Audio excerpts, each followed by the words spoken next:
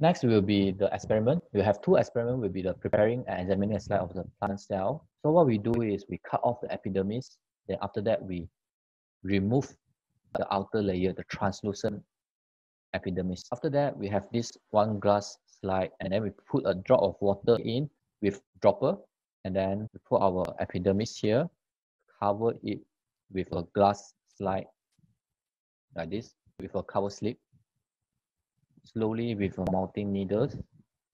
After that, we put iodine solution. All right, why do we use iodine solution?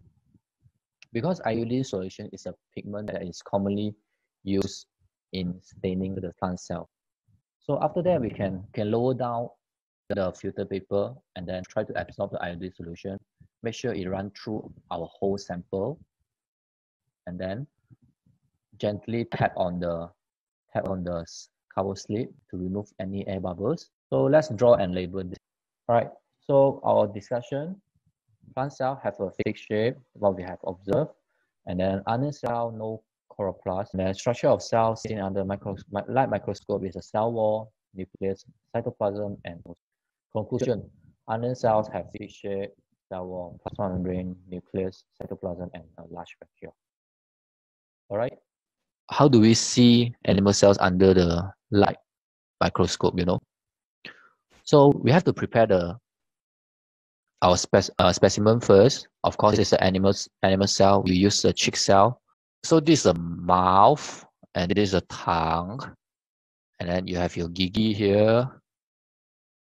Okay, or your gigi here, and then you put in the toothpick inside your cheek, and then you try to scratch to obtain your own chick cell. And same technique like used previously with a filter paper also, try to stain the cell, and then we observe. Okay, why do we don't use iodine for staining? Most of the time for plant specimen we use iodine. For animals we use methylene blue. Please draw and label this.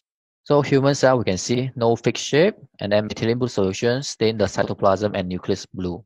And then the structure seen under the light microscope obviously is the nucleus, cytoplasm, and also plasma membrane only. Does animal cell have cell wall? No. Chloroplast? No. Vacuole? Maybe, but it may be no vacuole also. If there's vacuole, there's small. Okay?